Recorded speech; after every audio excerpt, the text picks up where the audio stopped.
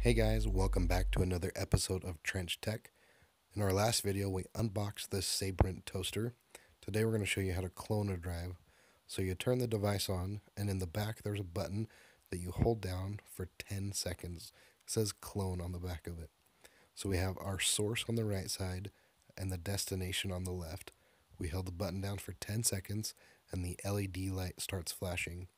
As soon as the transfer is done, it will stop flashing. This takes a different amount of time depending on what condition your hard drive's in and how much is stored on each of them.